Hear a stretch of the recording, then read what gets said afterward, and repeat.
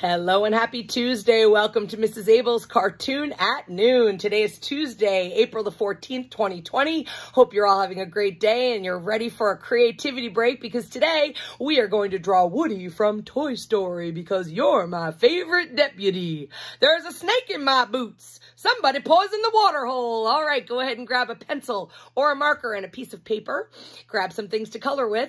And don't forget that at any point in time during this, if you need a little bit of time to catch up, just go ahead and hit that pause button and get all caught up. All right, we are going to put our page in the portrait format, which is straight up and down vertical. We are going to zoom in on Woody. We're not going to necessarily get his entire body in there. We're really looking kind of from the waist up, or you might have a little bit of extra room to put his pants there, but I really want to zoom in on his awesome cowboy expression. We are going to start about a quarter of the way down the page with Woody's eyes. I want you to be sure that you leave a little room above that for his eyebrows and his hair and his hat. We are going to start with his eyes, which are two large circles about a quarter of the way down the page, and there's a little bit of space in between those circles. So let's go ahead and get Woody's eyes in there. So we'll do one circle for his first eye. You're going to move over a little bit and do the other circle for the other eye. Don't worry if they're the exact same size, exact same shape. Just have some fun with it. All right, we're going to go ahead and get his eyelids in there. He's kind of looking at us and smiling. So at the top of each of those eyes, you will do a little bit of a curved line, one like that on that eyelid. On the other eye, go ahead and do one like that. All right, let's go ahead and get Woody's eyeballs in there, his pupils. Nice circle inside each of those eyes. And before you go ahead and color those in all black, I like to put that little circle, that little white circle for the highlight. Nice little trick whenever you're doing cartoon eyes. If you do a little circle at the top of each eye, like that, and then you go ahead and fill in the eye, fill in that pupil, leaving that little white circle open, and that gives you the little highlight, the little glint in his eyes. All right, Woody's got a nice long nose, but we're really only going to go ahead and indicate the tip of his nose just to show that the nose is on his face. He's looking straight out at us. So you're going to go down a little bit of space, and underneath each of his eyes, you want to go ahead and put two horizontal lines like that, and then you want to join them together with kind of a smiley face shape that comes down a little bit and forms the tip of his nose. All right, let's get his smile in there. Woody's got a nice big bright smile. He's pretty happy. It's not so far from his nose. We're going to go ahead and do that, the top of his smile. Nice little curve there. Go ahead and put his cheek highlights in there. I really just kind of like straight lines that maybe curve outward a little bit on those sides. And let's get the bottom of his nice big smile in there as well. You can always see Woody's teeth because he's smiling so big. So another straight line just right across like this, which you will leave white. That'll be the top of his teeth. And let's go ahead and get his tongue in there. You can just put a little rainbow arch and then another little rainbow arch for his nice pink tongue. Then using your black crayon or your marker or some dark color, you want to go ahead and fill in on the inside of his mouth so that it really shows off his nice white teeth and his pink tongue, so you really get that impression that his mouth is open. All right, last features on Woody's face before we're going to get his head in there are his eyebrows. So you want to do just kind of rainbow arches above his eyes like that. You could leave them like that, or you can go ahead and double those up if you want to be able to color them in brown like this. And again, I didn't worry that they're the exact same size. One's longer than the other, and that's completely okay. All right, the shape of Woody's face is nice and long. He's got a real thin, kind of oval-shaped face. So what you will do is you're going to kind of come straight down, curve underneath his mouth, and straight back up again. Then later, we'll add his hairline and his hat. So starting above his eyebrows, over here, you are going to come straight down, curve underneath his mouth, and when you get to the other side, you're going to go straight back up again, okay? So he's got a nice long face with his jawline, and then it curves underneath his mouth. All right, up here, let's go ahead and get the brim of his hat in there. So his hat is wider than his head. So you'll start over here, and you'll come a straight line that goes right across like that. And you can kind of go really wide because it's the brim of his big cowboy hat. Nice straight line. The edges of his hat over here, the brim of his hat, they angle out like this. So you want to do a diagonal line that angles out like so. And then we are going to swoop down and do this curved line that joins those two lines together. So you're going to swoop down a little bit, come right across, and right back up to the other side. Let's go ahead and get the top of Woody's hat in there, depending on how much room you have on the page. A little bit wider than the shape of his head. Again, you're going to go ahead. This is an angled line that points toward the top of the page.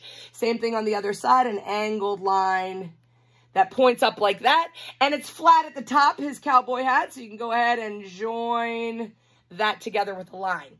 His hat moves around a lot. It's okay if the shape is a little bit off or if it's a little bit tilted. Completely okay however you've done it. Just have fun with it.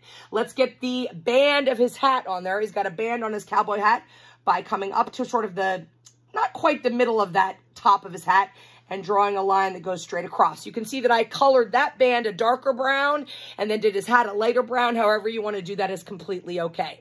All right, let's get Woody's hairline and his ears in there. So for his hair, on this side of his hair, we're just going to draw a diagonal line that comes above that eyebrow, like so. He's got these bangs that kind of come underneath his hat rim. So you want to do sort of a smiley face line, a curved line that curves and goes above his eyebrow to the other side.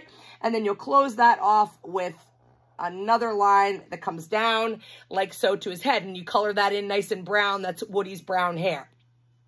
His ears are like the letter C, like an uppercase C, nice and stretched, and a backward C on the other side of his head. So starting here right under his hairline, you want to do a nice capital letter C like that. He's got nice, long, thin ears. Same thing on the other side. A backwards letter C that comes down like that. All right, starting to look like Woody. You can see when I colored in his face, I made his cheeks a little bit pink because he's like, you know, he's a little bit shy and he blushes a little bit. So I colored his cheeks in a little bit pink, and the rest of him, I did his fleshy skin tone color. All right, let's get his neck. We want to get his bandana in there and his cow patterned, you know, sheriff's vest and all of that good stuff. So to get his neck underneath his chin here, you want to go ahead and do two pretty close together. He's got a thin neck, two lines like that. And then what we are going to do is create the letter V underneath that because it brings it down to the point at the top of his shirt. You want to do a horizontal line like that. That's the top of the red bandana. And then let's get the bandana tied over here. So the knot is just a circle that comes off the side of the bandana like so. And then the ties of the bandana are kind of shaped like a leaf. So what you'll do is curve a line out and have it come to a point. And then you can bring that back right to that circle. The other tie on the other piece of the tie is on behind that one.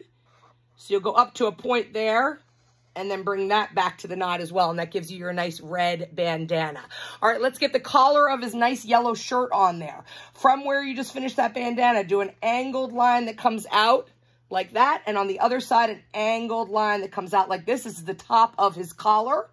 We're going to follow this line and do a parallel diagonal line that matches that one. And then go ahead and close that off. Right from the point of the V, you want to do a parallel line that matches, and then close that off. They're almost like two diamond shapes that are on their side. All right, let's go ahead and get his vest in there. From that edge of the collar, what you'll do here is you'll do a straight line down like that. And on the other side, a straight line down like that. We're starting to get the piece of his vest in there. Can even those out if they're different lengths. And then from the point of the collar, you will come down and then curve the line. So it goes over to that side of the vest. Same thing on this one. From the point in the collar, you'll come down and curve the line so that it goes over like that. Let's get some buttons on his shirt. You can do 2 or 3 buttons if you want. Little circles that are on his shirt there. And then inside the vest, you want to go ahead and get his sheriff's badge, which is shaped like a star. I'm going to do it right here, and then I'll do a bigger one next to it to show you. But the star is just a little point shape there, little 2 points on the side, and then 2 more points that join together. Some people do a star like that. You can certainly do it that way if you'd like and get that sheriff star on there. But again, the way to do a star is it's a sort of an upside down, top of a triangle, upside down letter V. Come out to the sides and point those like that. And then it's a sort of another letter V and another letter V, and that gives you the shape of your general star. Then you want to get his cow print on there. His vest is white, but it's got these wonderful black splotches on it. The fun thing about that is you can kind of do those however you like them to be. You want to go ahead and just put a couple of those cow splotches, and then be sure to use your black crayon or your black marker to color those in so it looks like a nice cow print on his cowboy vest. So you go ahead and color those all in. All right, we're getting there. We need to do his holster, which is across his belt, across his waist. And then we need to get his fun arms in there. His arms are fun because remember that Woody is a doll. So his arms are kind of sewn together. So first thing, let's go ahead and get his holster waistband across there. Do a straight line that goes across like that at the bottom of his vest. 2 vertical lines like so, and then you want to go ahead and close that off. That's his holster belt. Put a nice oval here, which shows his belt buckle that's right there in the middle. And then we want to do the holster of his gun to the side here, a nice easy shape. We'll go straight out like this, a straight line down, and then just join that together. And that's the holster that holds his gun. His legs are going to go off the page, like I did mine. If you have some room, you could put his pants on there. You could actually, you know, whatever, however you want to do that, right? So that's colored blue and goes off the page. All right, let's get Woody's arms in there. I put my star in the way of my arm, unfortunately, so I'm going to have to work around that. But we'll start with this arm over here. His arm is a curved shape like this that comes out. And then you want to join that to the point. That's where it's sewn together, his arm. Then his arm is hanging down. So you're going to go ahead and do a curved shape out. And another curve shape out like that, and then close that off. That's kind of his wrist or his the cuff of his shirt. And from there, you can do a pretty simple hand. I did an easy hand. I just came down and went back up, and then made kind of the thumb like that. Because remember, it's a doll hand. It's a sewn hand like that. Okay, this arm I had up in the air. So the way I did that was I went ahead and did a curved line like this. And you could do another curved line that meets at his elbow, like so. And then for the other arm, I'm going to go above the star here, but you're going to do an arm like this that comes up and one that comes out, and then join that for, again, the cuff of his shirt. And then he's waving, right? So you're just going to do kind of a circle for his thumb. And it's almost like a little mitt shape. And you can put the lines in there for his hand because he's sewn. He's a sewn doll, right? So it doesn't matter if it's perfect or not. So there you have it. That is Woody, your favorite deputy. I'll tell you what, he is a pretty awesome cowboy, and he is looking out for Andy and for all the other toys out there. So go ahead and use your crayons and your colored pencils and markers, color him all in, and I can't wait to see some of these. Be sure to put them on Facebook and hashtag cartoon@noon. You can always email them to me at Abell, K-A-B-E-L-L, at myholyfamilyschool.org. And don't forget, if you've missed any of these cartoons at noons, you can go to youtube.com and search Mrs. Abell's Cartoon at Noon, and all of them over the past few weeks are there. So can't wait to see some of your awesome cartoons. Have a fantastic day, and we'll see you tomorrow.